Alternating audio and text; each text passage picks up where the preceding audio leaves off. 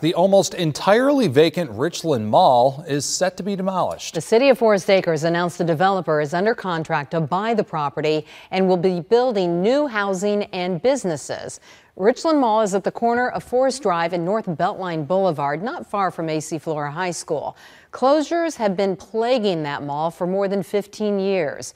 Chris Joseph has details on what the development could mean for the Forest Acres community. What you see is largely what you get. With a few exceptions, the mall is 931,000 square feet of largely unused space. That will be changing in the coming years. The city of Forest Acres announced Southeastern Development will buy and tear down the mall. It will be replaced with a grocery store, apartments, green space, and a brewery. The city will buy the green space and develop a park on the land. It's a game changer. I mean, not to sound trite, but it is going to change Forest Acres. City Councilman John Barnes says the project will draw in people to the community to live and play. The city's press release gives a 10-year timeline for the project to be completed.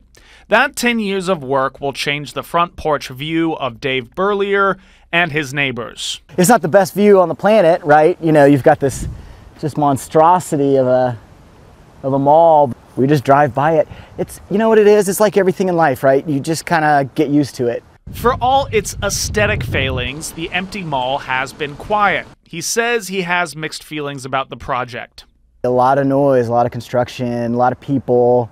And so that's a little concerning, you know, to figure out what exactly is going to happen, how it's all going to play out. And we're of the mind that we don't want to be here when that happens. So the goal is to try and maybe move prior to all that.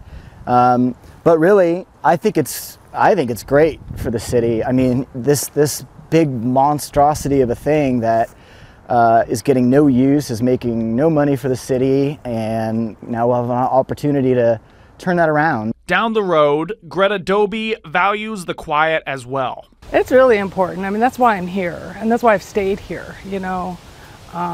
It's like back here we're in the city, but it feels like we're not in the city, you know. It feels like we're out in the woods, you know, especially in the back of the house. But yeah, I'm gonna miss that if that gets taken. Businesses are going to make investment there in terms of, again, what it looks like, what it feels like.